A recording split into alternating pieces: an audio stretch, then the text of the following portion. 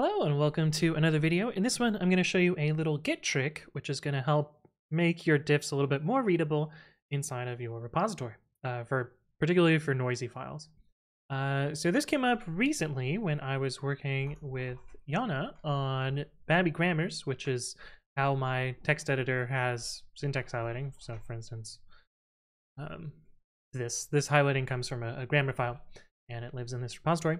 Anyway, we were working on a commit, and I wanted Yana to show me what had been changed, so we did git show, and most of the diff seems reasonable. You know, some changes to the README, the repository definition.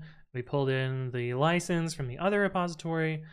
We modified some setup tools metadata, but then we had this giant diff down here, which is just the entire minified JSON contents of the grammar file, which isn't really useful to display in our diff. And in fact, if I keep scrolling, it'll fill up many screenfuls of just JSON garbage, essentially stuff that's not super useful for us to view.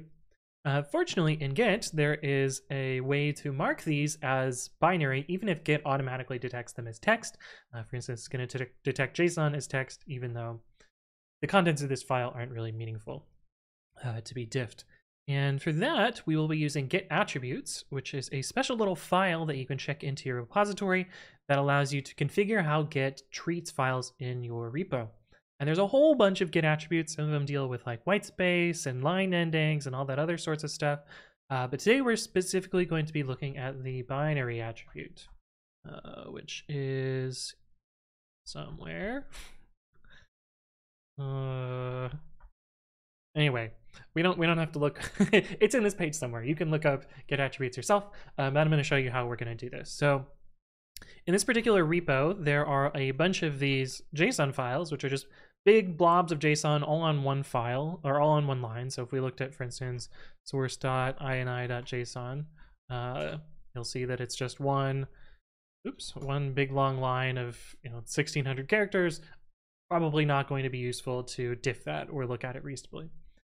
So what we can do is we can take this and do git attributes. I'll modify this file, and we will set diff equals binary. So that'll allow us to do that same git show command again.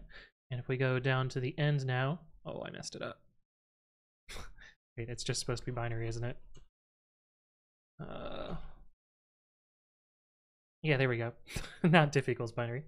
And so now, just based on this little git attributes file, which says, treat every file inside of this grammar v1 directory as binary.